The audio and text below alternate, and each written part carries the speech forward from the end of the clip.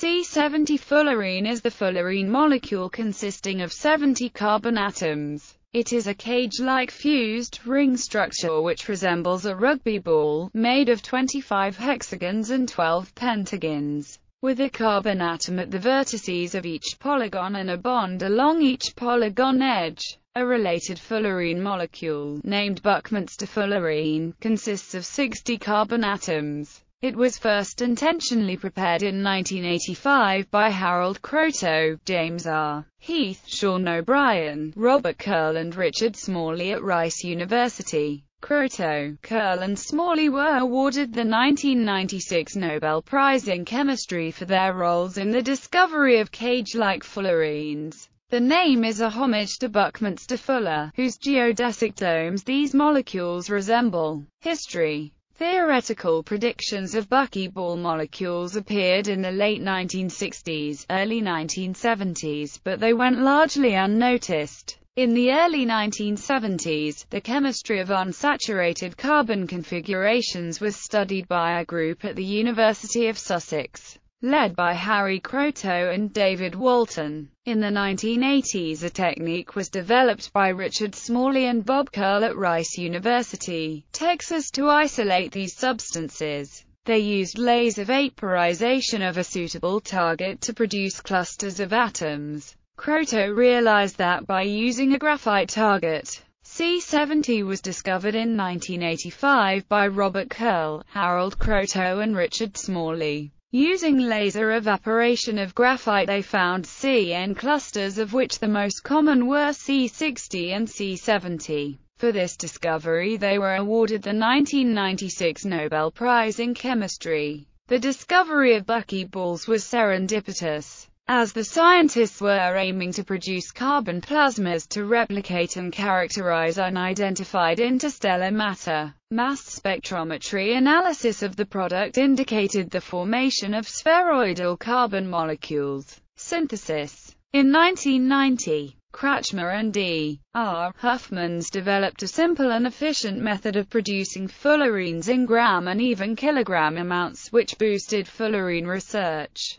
In this technique, carbon soot is produced from two high-purity graphite electrodes by igniting an arc discharge between them in an inert atmosphere. Alternatively, soot is produced by laser ablation of graphite or pyrolysis of aromatic hydrocarbons. Fullerenes are extracted from the soot using a multi-step procedure. First, the soot is dissolved in appropriate organic solvents. This step yields a solution containing up to 70% of C60 and 15% of C70, as well as other fullerenes. These fractions are separated using chromatography. Properties. Molecule. The C70 molecule has AD5H symmetry and contains 37 faces with a carbon atom at the vertices of each polygon and a bond along each polygon edge. Its structure is similar to that of C60 molecule, but has a belt of 5 hexagons inserted at the equator. The molecule has 8 bond lengths ranging between 0.137 and 0.146 nanometers. Each carbon atom in the structure is bonded covalently with 3 others.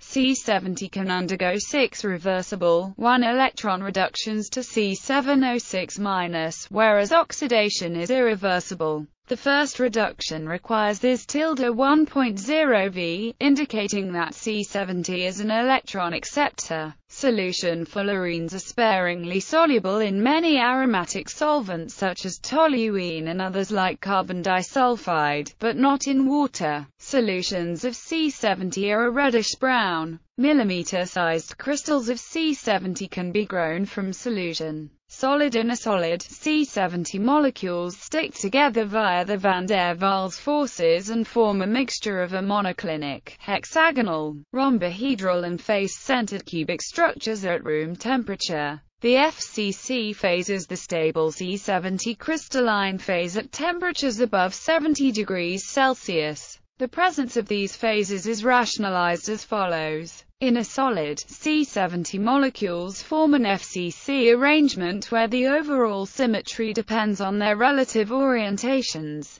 The low symmetry monoclinic form is observed when molecular rotation is locked by temperature or strain. Partial rotation along one of the symmetry axes of the molecule results in the higher hexagonal or rhombohedral symmetries, which turn into a cubic structure when the molecules start freely rotating. C70 forms brownish crystals with a band gap of 1.77 electron volts. It is an N-type semiconductor where conductivity is attributed to oxygen diffusion into the solid from atmosphere. The unit cell of Fcc C70 solid contains voids at 4 octahedral and 12 tetrahedral sites. They are large enough to accommodate impurity atoms. When electron-donating elements, such as alkali metals, are doped into these voids, C70 converts into a conductor with conductivity up to ~2s per centimeter. Bibliography.